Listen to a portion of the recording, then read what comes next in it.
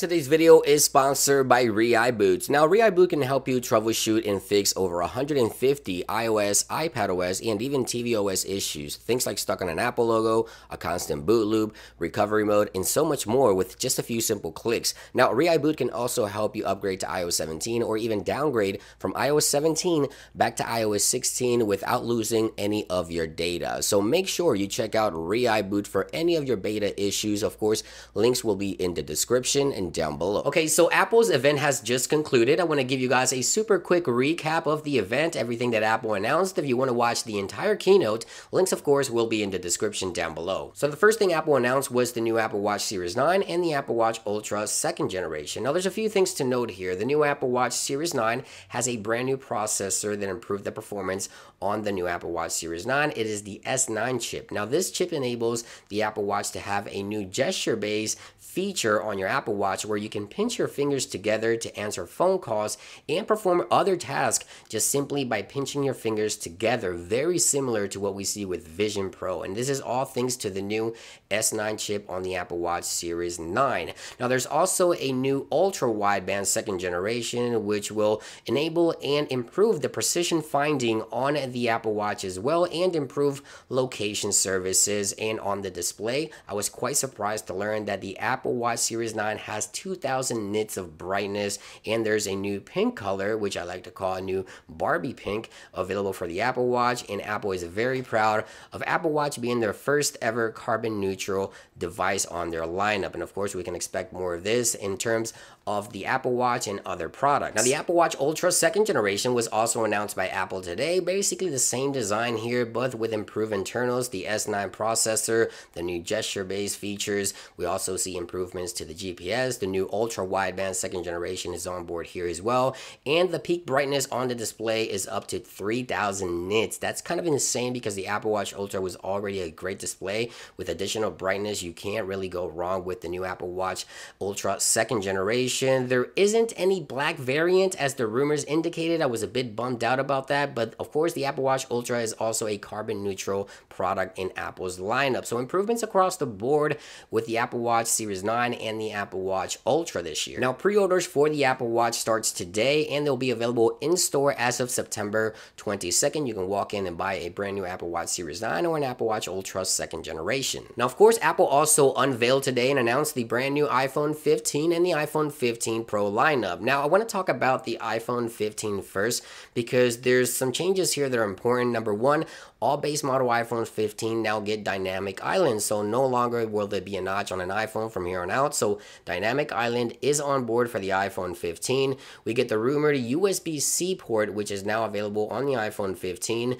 5 new colors: black, blue, green, yellow, and pink, available on the iPhone 15. Of course, last year's Pro model had the Apple A16 processor. It is now on the iPhone 15 base model, so improvements there in terms of processor as well. The rumored 48 megapixel camera for better photography. Of course, we have the new ultra wideband 2nd generation chip inside here as well for better precision finding and better location services, and a new roadside assistant for satellite. So basically the iPhone 15 has now gotten the Pro features from last year, now in a cheaper, more affordable package, the iPhone 15. And of course, the new iPhone 15 Pro and 15 Pro Max were also announced, and I have to say I'm quite impressed with some of the new features on the iPhone 15 Pro and 15 Pro Max. Of course, USB-C is here with USB-C 3 support for faster speeds and data transfers. This is only available for the iPhone 15 Pro. Of course, the new action button, the rumored action button, is officially here, only available on the iPhone 15 Pro and 15 Pro Max. This button can be programmed to various actions: launch the camera, do not disturb, the translate application. It can of course be your mute switch if you wanted to as well. There's also improvements in terms of performance here as well. For the first time, the Apple A17 Pro chip is now available for the iPhone 15 Pro and 15 Pro Max. One of the features that stood out to me the most was the actual spatial or 3D video capturing available on the Pro models, where you can later watch it on a Vision Pro when Apple launches that new product. And of course, major improvements in the cameras here, which I'll be testing once this new product is available. Now you can pre-order these new iPhones on September the 15th, and they will be available in stores for purchase on September the 22nd. So this Friday, September the 15th, pre-orders.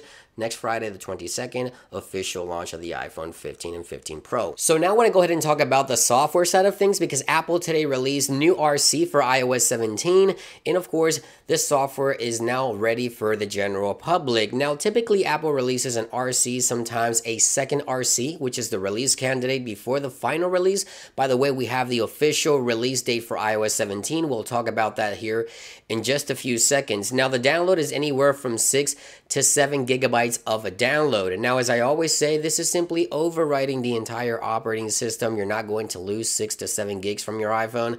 It is only overwriting the OS here. If we go into general and about, we see that the current RC is 21A329. That's going to be RC1. Again, if Apple does release a second RC, which they do sometimes, it would be more towards the 14th or the 15th of September before the official release of iOS 17. Now, aside from iOS 17 RC, Apple also released iPadOS 17 RC.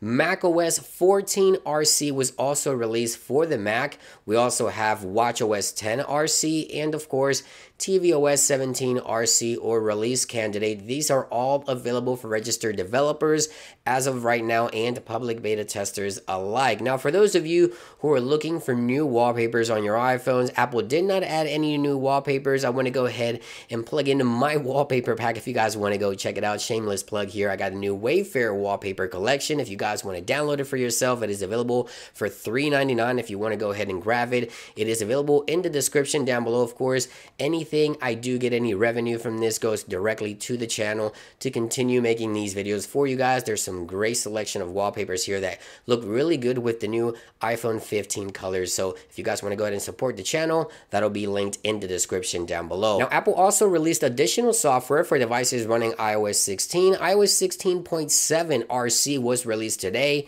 iPadOS 16.7 RC for the Mac, macOS 12.7, and macOS 13.6 RC was released for the Mac today. And even older devices that only support iOS 15, Apple also released new software yesterday. iOS 15.7.9 to patch security issues within the software. Apple also released iPadOS 15.7.9 and macOS 12.6.9 on the iPhones, iPads, and Macs for older devices that do not support iOS 16 or 17. So Apple continues to patch security issues within the operating system. Now, one thing that's new here within the latest RC, it will be the ringtones. The ringtones have been changed here, and I'm going to try to be quiet here so you guys can hear these new ringtones here. So let's go ahead and hear all new ringtones available here.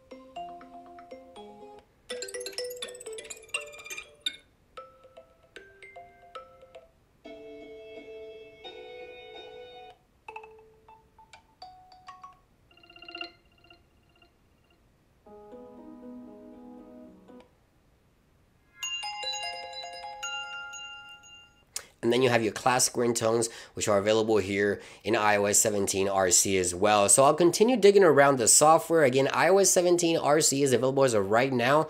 RC2 may be available later during the week on the 14th or the 15th of September. And the official release for iOS 17, iPadOS 17, watchOS 10, tvOS 17, and macOS 14 will be on September the 18th. This is the day when Apple will be releasing this software update to everyone around the world. So I'll continue digging around the software. I'll report back to you guys in the next day or two, tell you how the battery's doing, the performance, there's any bugs, any issues, or any updates that I may have to share with you guys. Thank you for watching. I hope you guys enjoy the video, and I'll see you guys on the next one. Peace.